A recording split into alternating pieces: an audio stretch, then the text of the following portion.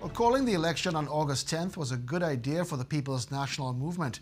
This from political scientist Dr. Bishnu Raghunath, who says that the date is an advantage for the party.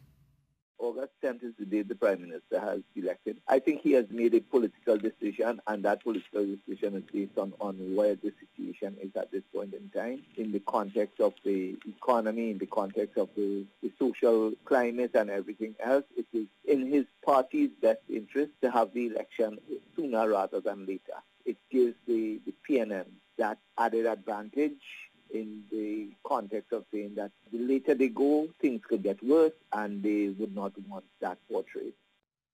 Dr. Raghunath says the other parties will now have to scramble to get their acts together as they organize their slate of candidates. He also says that COVID-19 will change the face of campaigning. The campaign will be different. Of course, campaigning will be different. The question is, most of the parties now will have to probably buy space on the conventional media, which is going to make a mint in this election. So it works for the conventional media, who has to sell airtime to all the parties, and all the parties will be lining up to buy airtime. That is assuming that certain parties don't overwhelm the conventional media because they have the money, other parties don't. The political scientist believes that voting in a scenario where social distancing is still a key element to battling COVID-19 will not be a problem.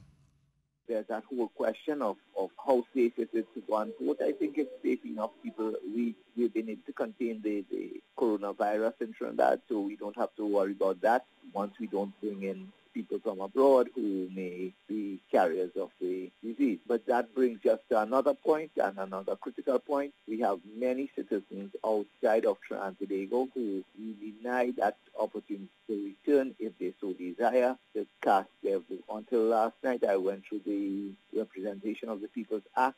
You have to be physically present in Trinidad to vote.